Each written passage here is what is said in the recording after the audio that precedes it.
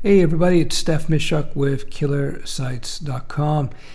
In this quick little vlog, I want to talk about the default email address.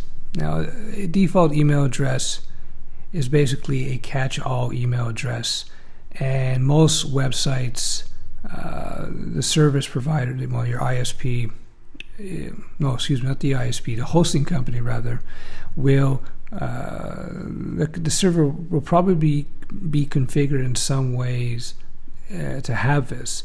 So I'm just going to go into cPanel here for one of our domains, and I'm going to look for the default email address icon right here. It might be placed differently for you, even if you have cPanel. If you don't have cPanel, there's definitely going to be some sort of catch-all or default email address. So let me just get to it to make my point here.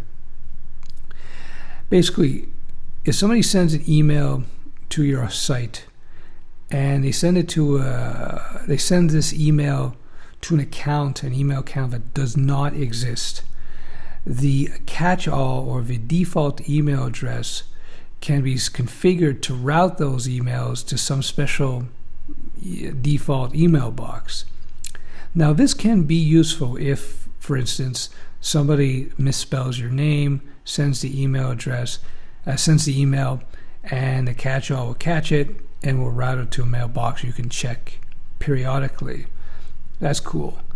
The downside with this is that if you start getting spam email, and I guarantee you will in time, it could start clogging up this default email box with tons of spam. That's what happened to me recently. I was going through some long needed maintenance of some of our sites, and I found that for some reason the default email was set up to actually catch the email addresses and save them. Not the email addresses, catch the emails and save them. So I had email boxes filled with over a gig of emails, which just really clogs up everything. Another option that you have with the catch-alls or the default email addresses is just to have the system, have your server discard them immediately. Now, there's a couple of different ways you can do this. You can do just a plain discard, as we see down here. Discard, just throw it out. That's it. Emails that come in that are not addressed to an actual user on the system, they get thrown out, and you don't have to worry about it. The problem with that approach, perhaps, is what happens if somebody's trying to send you an email and they misspell it, they misspell your name or something, and it gets caught by the default address, but because your default address is set up to just trash it, it just goes into the, it just gets trashed, and nobody knows what, you don't know that you got this email, and the person who is trying to send you a legitimate email, they don't know that it's been trashed. Another option, as the option I have selected up here, is to discard with error to sender. So basically what this does, it shows a failure and it gets bounced back, and in this case it says no such user here.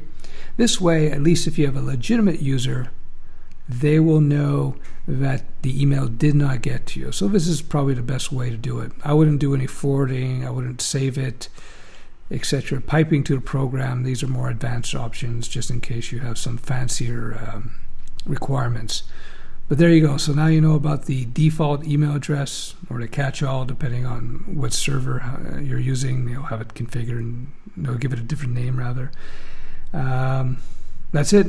I hope this was useful, and we shall talk soon.